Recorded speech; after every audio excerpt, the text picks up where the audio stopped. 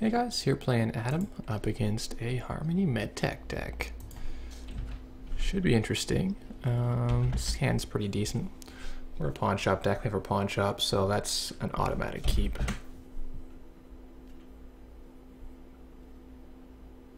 Trying out Parisha. I mean, it doesn't trash upgrades, which is really the reason it doesn't see more play. That and being 1 MU, so the MU is really not an issue for this deck. Because with our brain chip, we generally have a lot of MU lying around. Or we just have no programs, so we can't draw them. Not having any tutoring available. Excuse me. Green level sweeps Harmony. Alright, our ice in front of the HQ. So he's probably on like 3 Future Perfect and 3 food. That's something that I would do if I was playing as Harmony right now. That way there's not very many agendas, and I take a lot of them to win.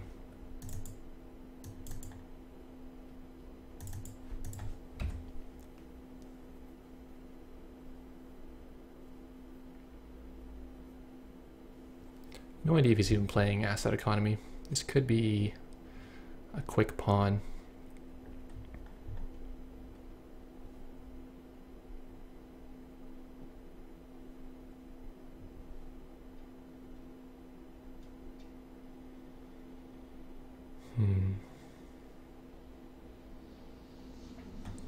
I don't think it's even worth poking. I think we're just going to sell this off.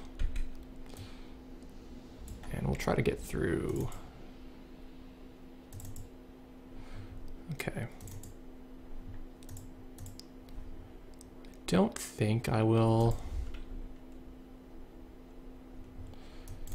play the laundry yet. I think we'll wait to the run we actually want to make.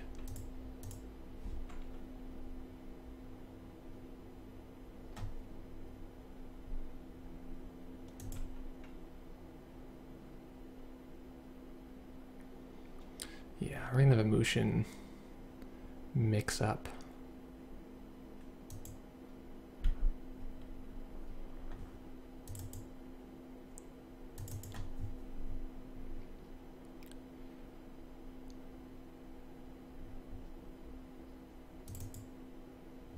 Well, I'm gonna buy that.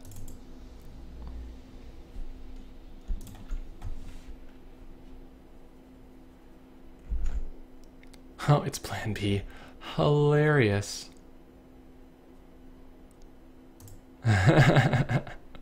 Cephalotic comes out. Interesting. So I think I got my laundry money. I think we're going to throw out the first brain chip. I think we're not going to be able to use this yet.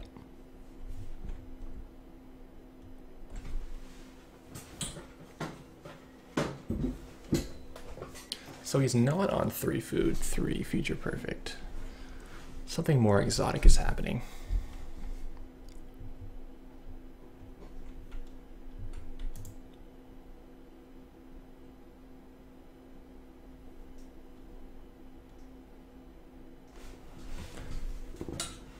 What could it be? 24/7 with Philotic? Maybe he just is going to do motion mix-ups, but not necessarily with a 3-pointer. For smaller stakes. So we saw a Shigeru. Seems pretty good for him. Let's lay out our Peddler. Ghost, Brain Chip, always be running. Okay. So we don't know yet which one we want out of those. I think I'm just gonna hang tight and do nothing this turn. And we'll draw another card so we can get our free draw still, but we can get as far in our stack as we can. So Ghost Runners are good. We're playing a Refractor for a Decoder. Which lets us easily break Turing and Toll Booth that are quite popular right now.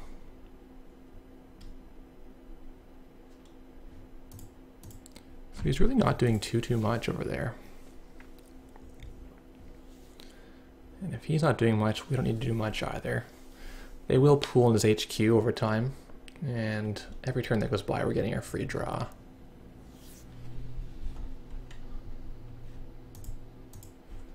Which certainly benefits us.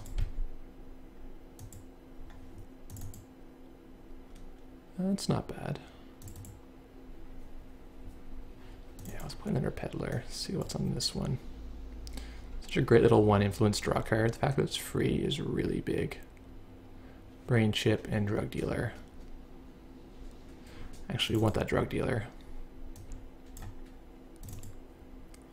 So the nice thing about drug dealer is we're gonna get our safety first draw, and then it's gonna check, and we're gonna get our drug dealer draw, and then we can use Dr. Lovegood as like an underworld contacts, saving the dollar that would have been lost to the drug dealer. It's a pretty good system.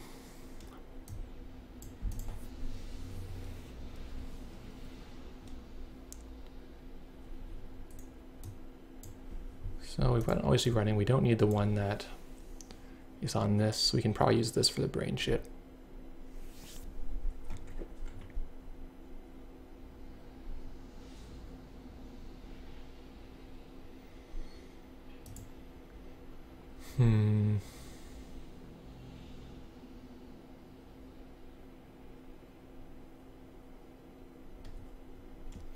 Still double advance, huh?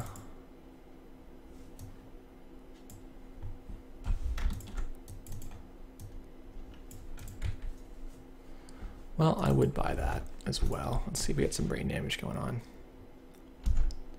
Medical breakthrough. Okay, maybe he's on like Tricolite.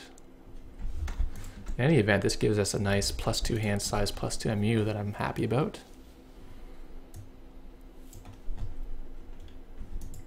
Actually, could have probably dirty laundry into that.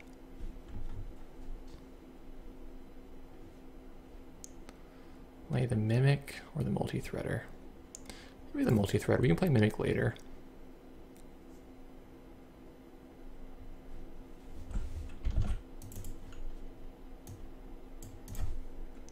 So we're getting quite the assortment of things down here. This is really where Adam excels in longer games. And his ability is based, I consider like the main ability to be the safety first. Like a free card draw is a big deal.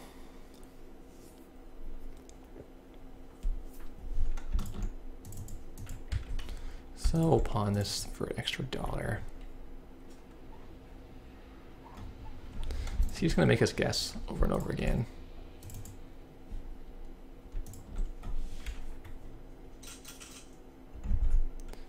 Allow repression. So he's not going to trash that? That's weird. If he had trashed it, he would have denied the dirty laundry, which would be quite strong.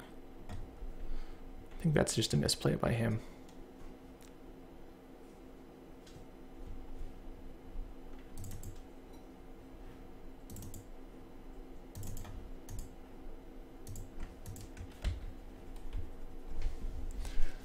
Mimics for days. Sucker's good, actually.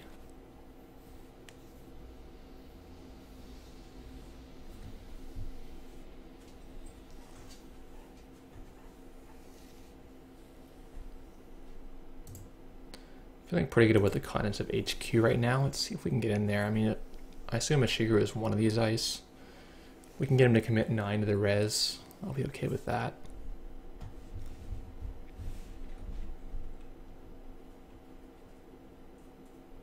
Psychic Field's pretty annoying right now. The bigger our hand gets, the more cards we're going to lose from that.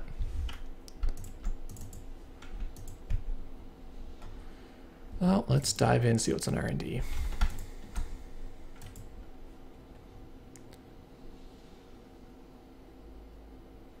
That's the expensive one. So it's going to cost us 2 from this for the pump and then 5 for the subs. Blech, I don't want to pay like that. That's a lot of money.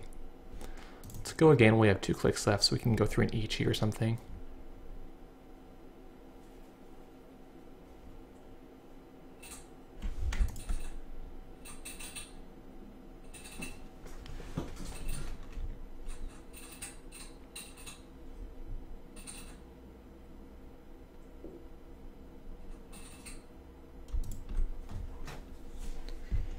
What I think about this one. Is it going to go to 0?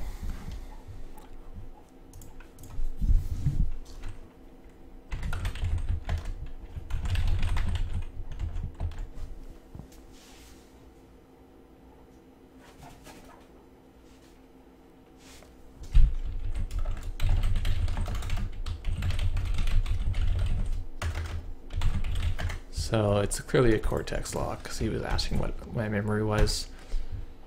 Shigeru again in there, and Plan B. I'll get rid of that.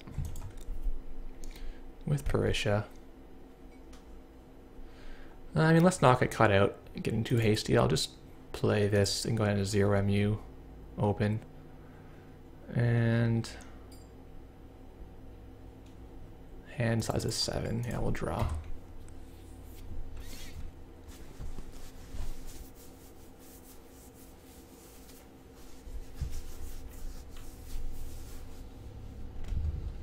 We have one medium for multi-access on R&D, which is not a lot. Or I mean, we're aiming to get points from HQ, which can work if you're suppressing the remote. But against fast advance, it really falls flat because they can just keep their HQ clear by fast advancing everything out.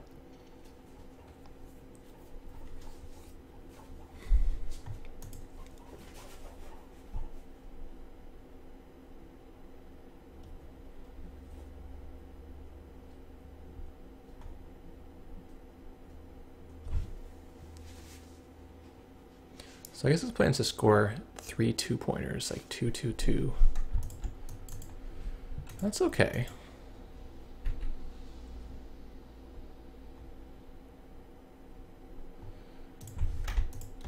I don't think I want to tackle that. I think we just keep poking at his HQ and trashing all his stuff.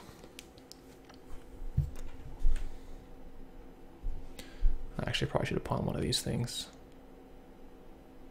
Enigma. Boo. Yeah, that resolves.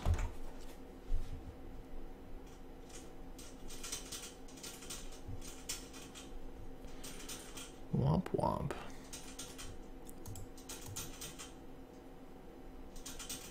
Well, okay, that's fine.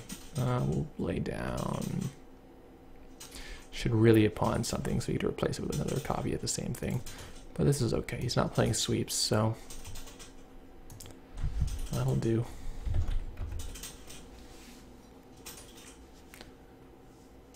Happy to see these cards.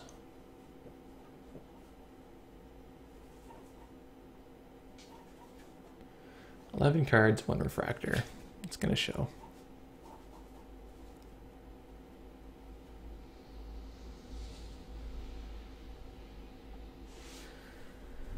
So we could have a code gate behind that. I'm gonna bite. Let's play always be running. Let's run this server.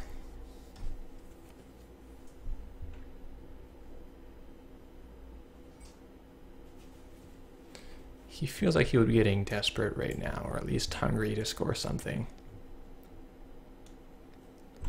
Like, I don't want to. You spend 2 clicks here, but I won't have to. GQ. Blah. Okay, 2 net damage or -1 agenda point. No. I'll take 2 net. Put that in the trash.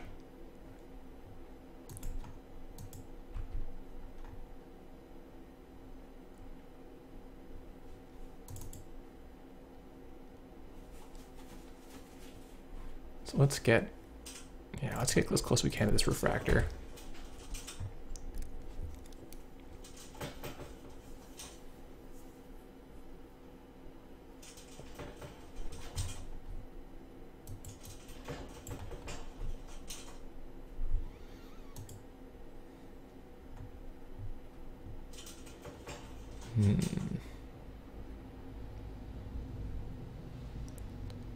Got options here. We can do always be running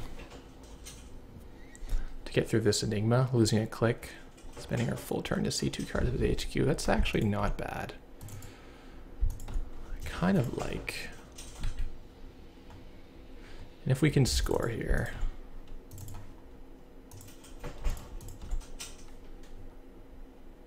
We'll get more MU and more hand size. Lotus Field, Trick of Light. All right, we know what he's on. Let's assume that our Aesops won't die. Our hand size is 7, right? No, never mind, it's 9. Whoops. Just showed him a card for no reason.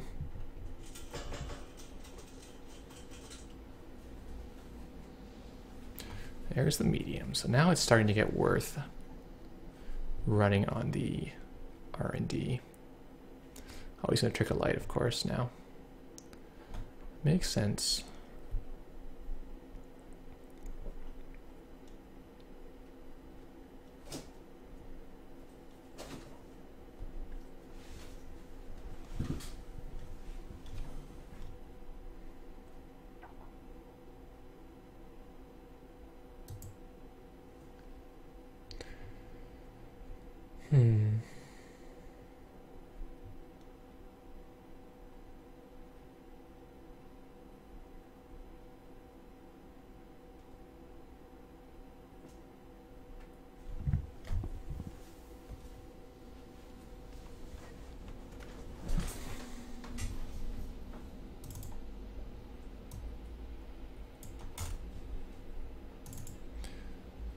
I don't know any things I can do, but I definitely can't do anything about that. Trick a light, score, medical breakthrough, brain trust. Okay. Don't really care about that.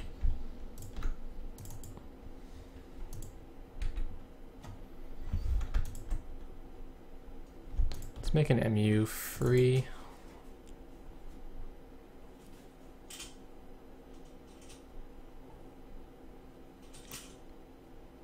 Spend her whole turn hitting HQ again. Doesn't seem that good.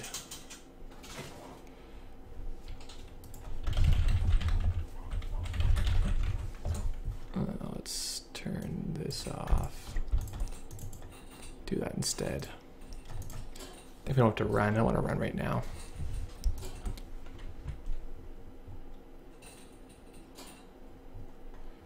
Let's put the multi-threader down.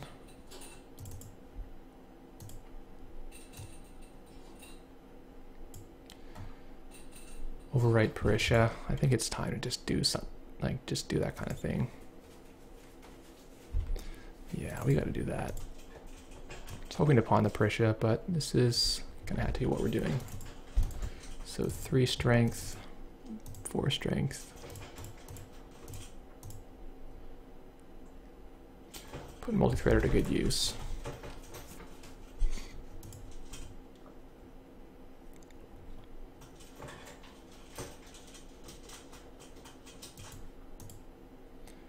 Cards left. He must have, even with a smaller deck, he must have something coming up soon.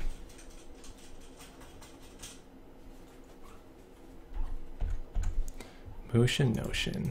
Boo.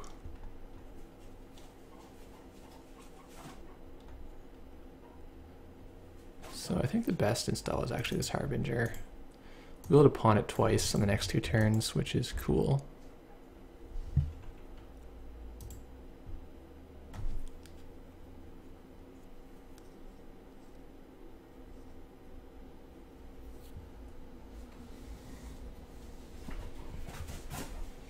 Got to protect his R&D. I don't know if he has another code gate for it.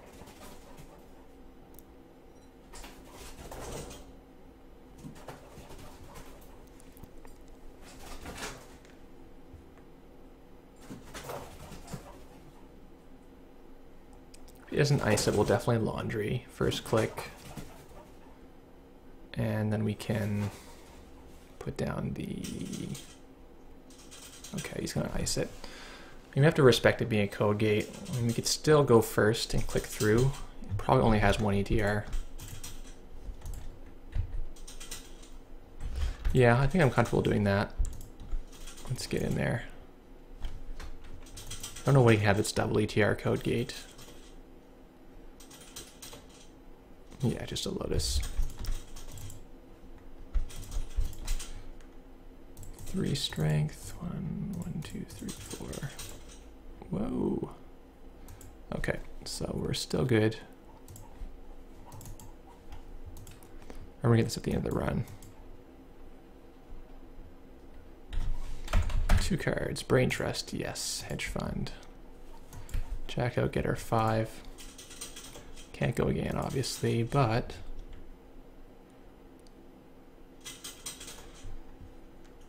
now we've got 2 more MU, which is juicy. I forgot to pawn this turn. I think it's gonna matter. So what do we got left? There's that little refractor. What a champ.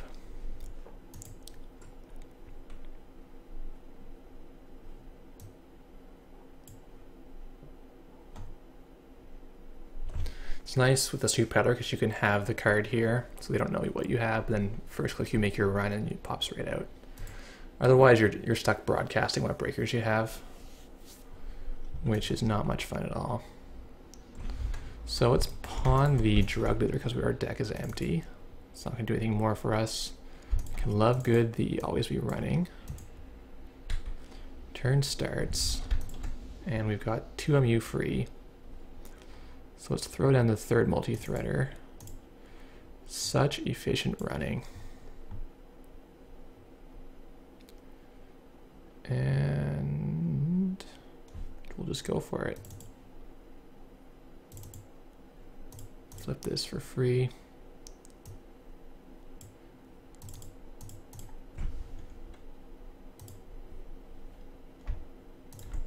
And then this is going to be a little expensive. But triple multi-threader does the trick, and we get another brain trust for the win. So yeah, there you go. In the slower games, Adam can come right along with the gradual drip from drug dealer, safety first. Cards, cards, cards. Once you have cards, you can turn them into money. Kind of like this build. Parisha was neat. We got some value out of it. We got to pawn at the end. Would like to pawn a little more. I think we could have pawned a bit smarter this game. We forgot to pawn this one turn. So there's a few things we could have done better. But overall, slow games are okay, fast games are not okay. Thanks for watching, guys.